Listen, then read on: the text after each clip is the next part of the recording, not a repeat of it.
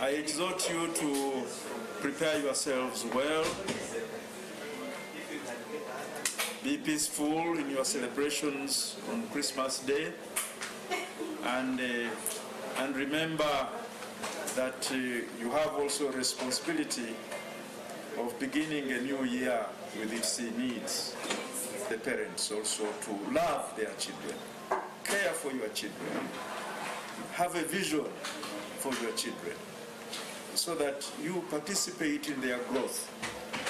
As a diocese, we have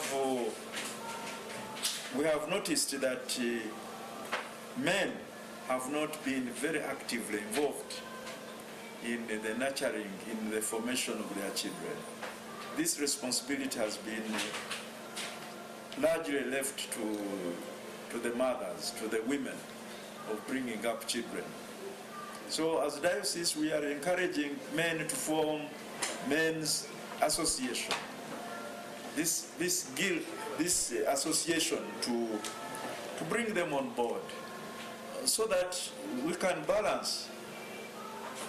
It is as if to say, you know, families, many families are standing on one leg, and that is the mother of the house.